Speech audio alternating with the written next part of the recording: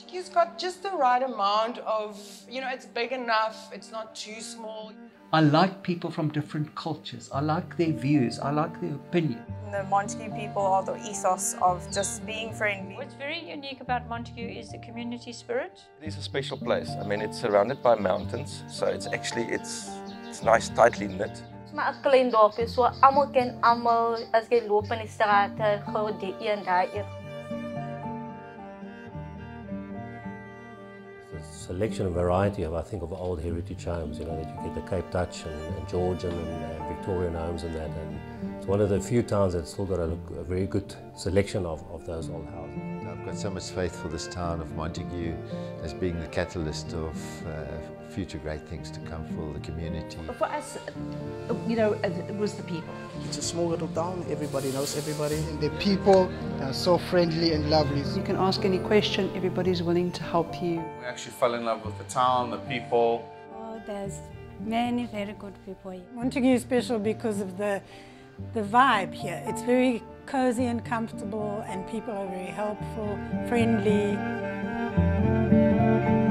We like to help each other.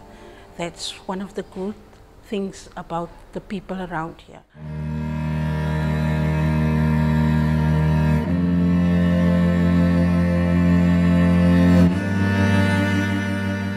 When I arrived here, my husband explained how these mountains are like brothers that hold you, or like mothers that keep you.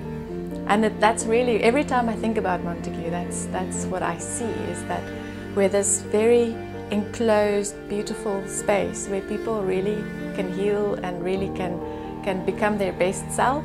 And they call it Montagu Magic, and I really think there is something that when you come through that tunnel and you're in this little town, it's like you're in a little cocoon in a bubble.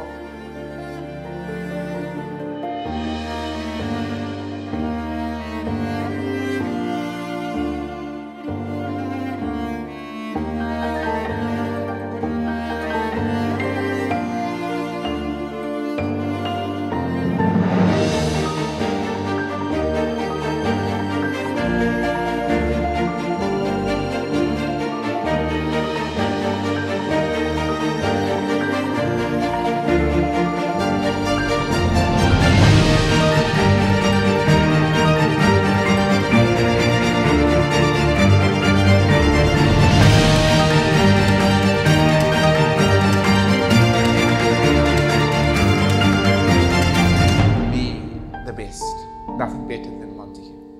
It's just something special about Montagu. It keeps on bringing me back, kind of thing. Dis Montagu se mense, ons hou van mekaar help.